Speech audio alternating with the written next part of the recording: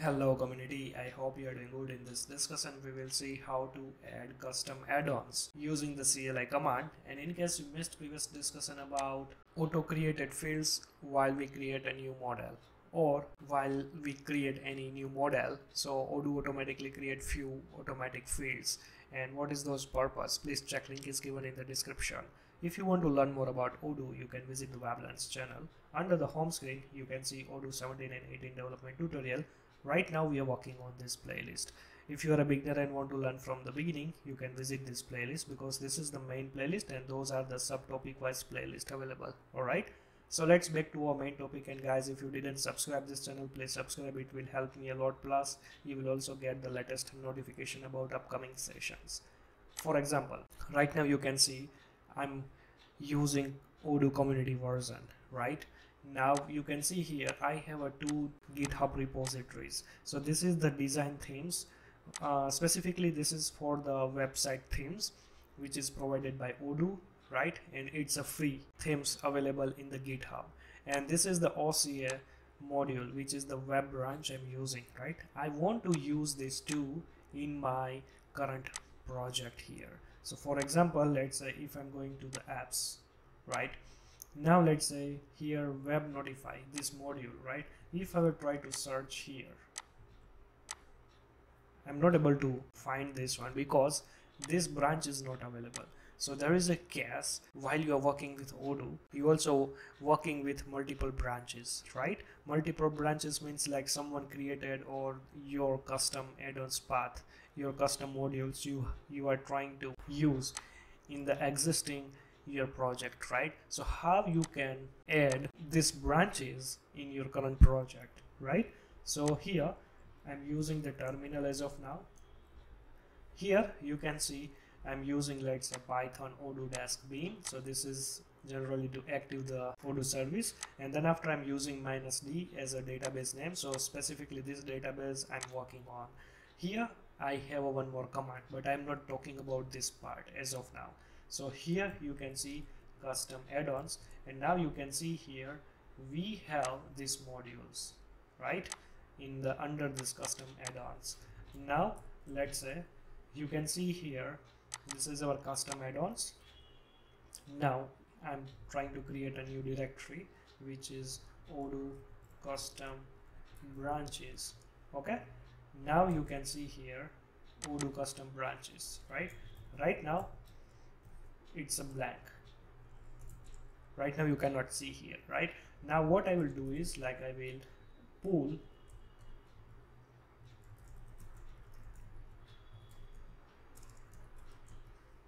this branch, the theme branch. Let me copy this one, right, and paste here. Now you can see it will automatically create design_themes as a directory, and under that you can see this list of modules available, I mean the themes available, right? And same I'm also trying to do with this one. So first I will click to this one, and right now I'm using the version 18. So that's the reason I'm using here the version 18 in my local system, right? So simple, I will remove this git link, replace with this one, this OCA one, and now we will see here. Okay, and let me clear. Now you can see we have a design themes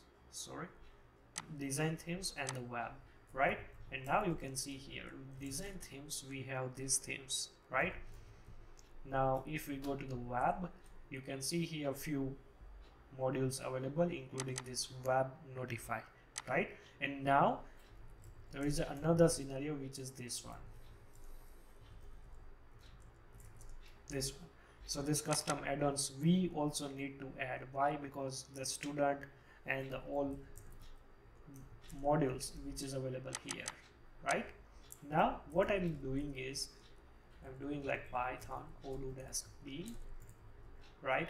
Then after I have to use here that specific, oh, all right, so we already have here. So let me clear, right?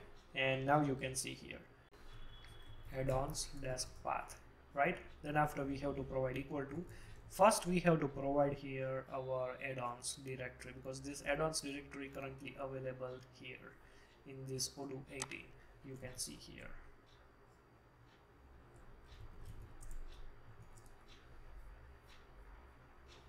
This one, right?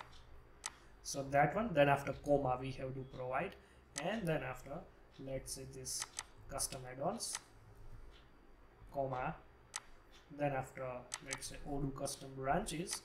But here we don't need to only provide the custom branches, but inside the custom branches, right, you can see design_themes. Under this directory having a themes, right? So that's the reason I'm using like this. Again, I'm copy this path, and simple I will add here the web.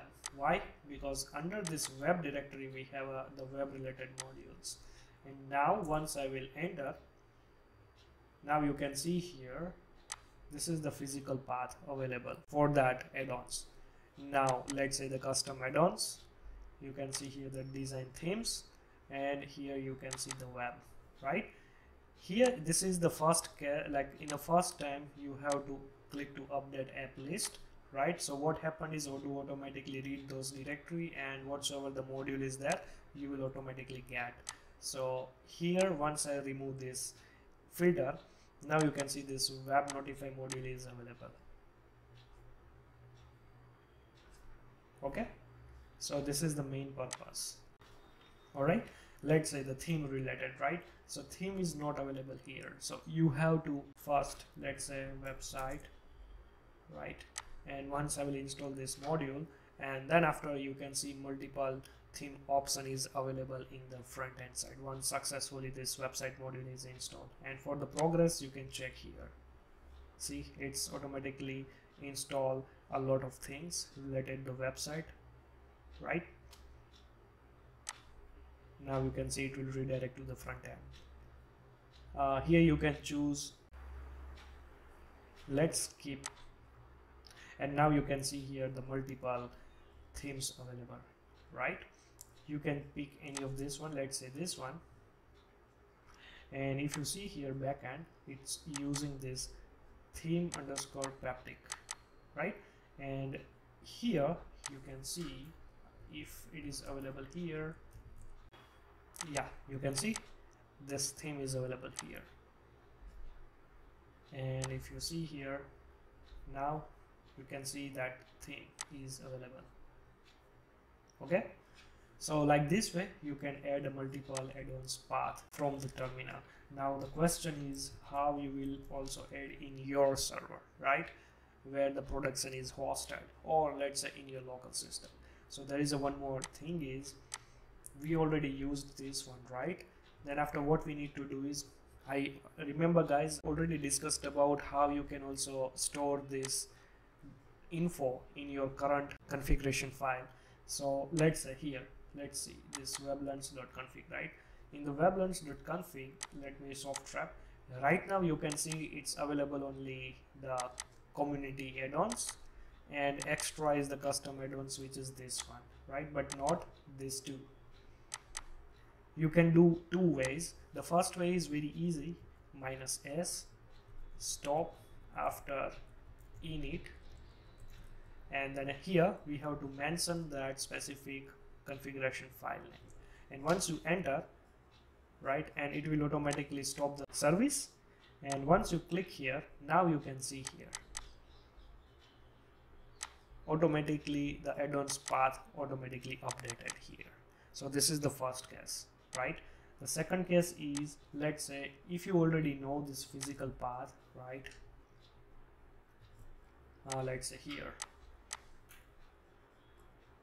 pwd, then after you have to copy this path, right, and then after you have to use here the comma and paste here that particular path. So like this way you can also do, but this is the manual thing.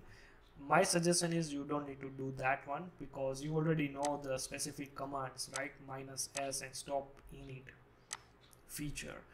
So based on that you can directly update your configuration file, right? So this is the second case, and I hope you have a good idea about how to add multiple custom directories in the add-ons path for any Odoo project, right? So if you have any doubt related to this topic, please comment below, and see you in our next session.